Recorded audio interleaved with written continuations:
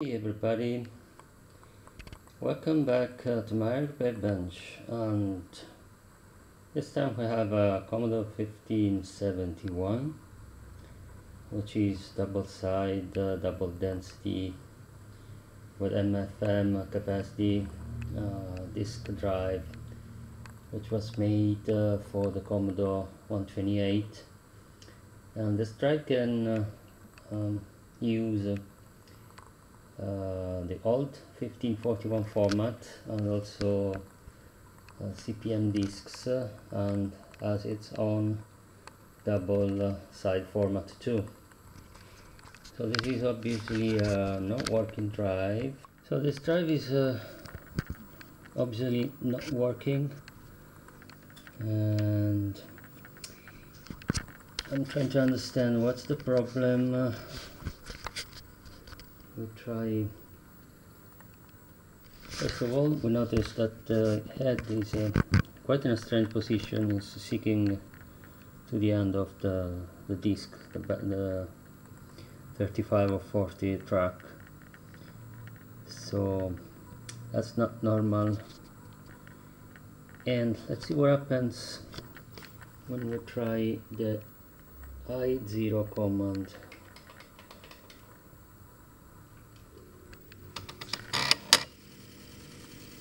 So looks like it's seeking for the higher tracks and not seeking back, and that could be a motor head motor problem. So let's see once I disassemble it. Okay, before suspecting something driving the head motor,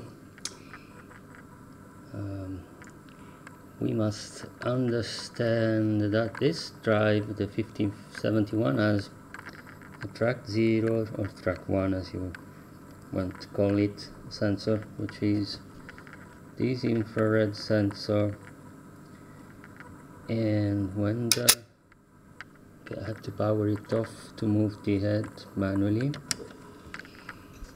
When the head goes to track-0, there is a plastic interrupter that interrupts the light between the LED and the photodiode, and makes the drive understand the head is on track-0. Well, actually it's called the track-1 on Commodore drives. So first of all, we have to understand if this sensor is working, because if the head never goes back, it could mean the drive is thinking it's already on track-0, so it doesn't want to move further back. So let's try and see if it works.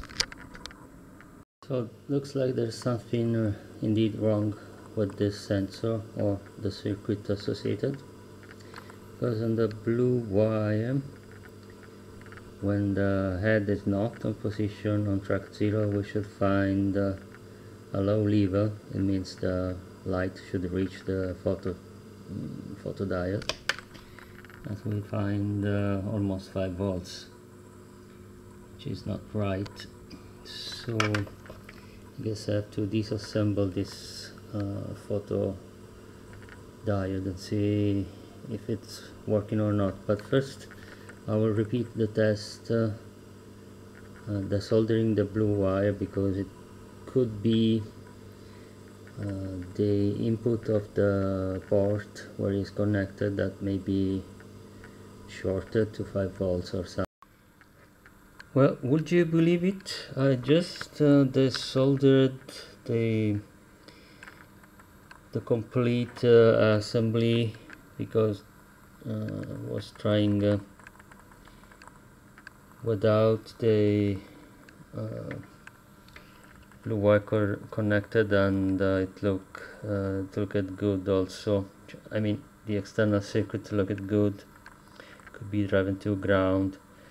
So I just removed the whole assembly, and what we find is that the legs for the photodiode are barely exiting the the plastic package, so probably they were never soldered in. So I'll try to just solder 2 additional legs to the photodiode and put it back and see if it was just that the only problem. So it didn't appear to be the only problem, because even with the legs going through the holes, this photocoupler doesn't to be working. The LED is working for sure. I can see the light shining through the slot when it's powered on, but there is no action on the photodiode side.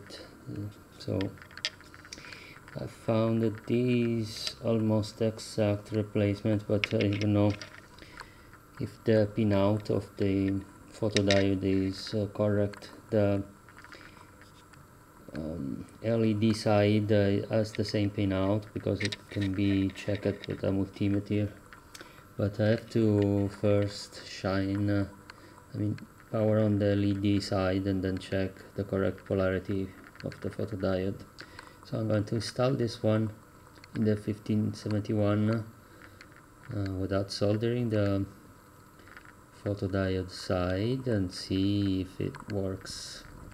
So looks promising because with the drive powered on, measuring the resistance with the red probe where the blue wire should be, and the black probe on the other pin of the photodiode, there we read low reading, like 300 ohms.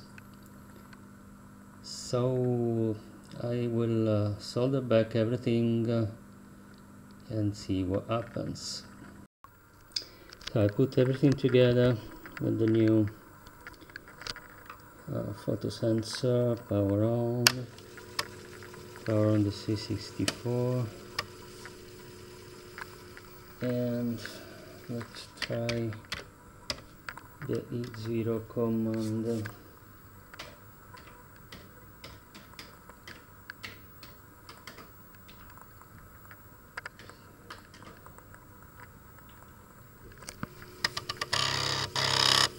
So now it's 6 goes to track 0, 6 to back to track 18, but we have an error.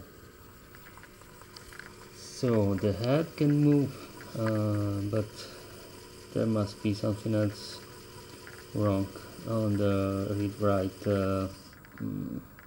circuits probably. So let's troubleshoot this one.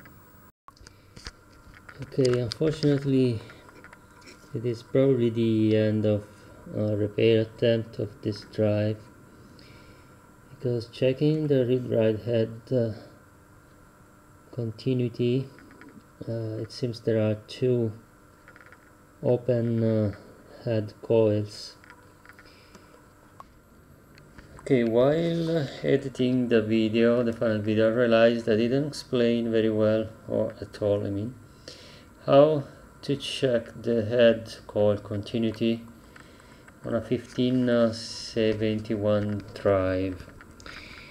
But basically there are 2 heads. The connector is just one for the 2 heads. The top side of the connector is read-write head 0, which is the bottom one, and the bottom connector is the top head, which is head 1.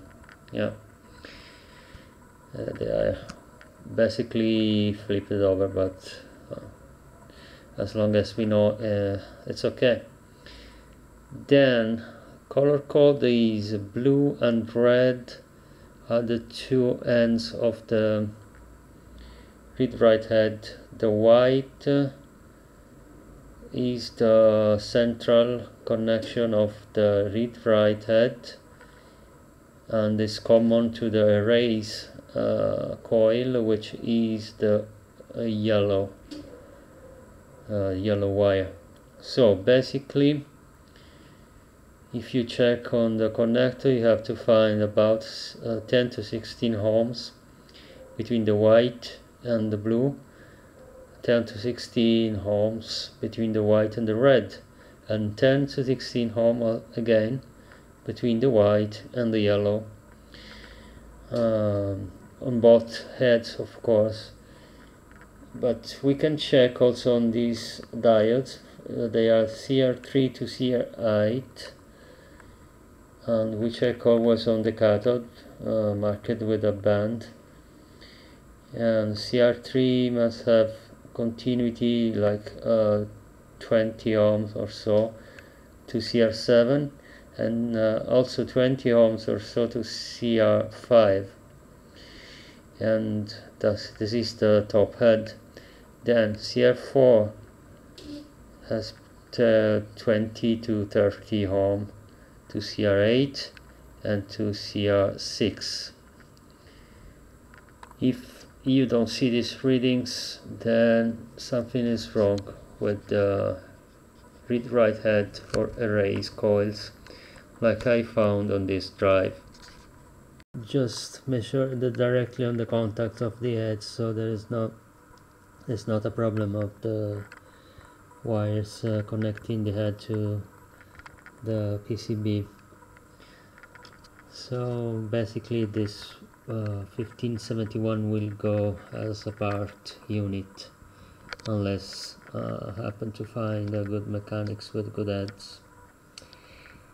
That's sad, but it happens. And so thank you for watching.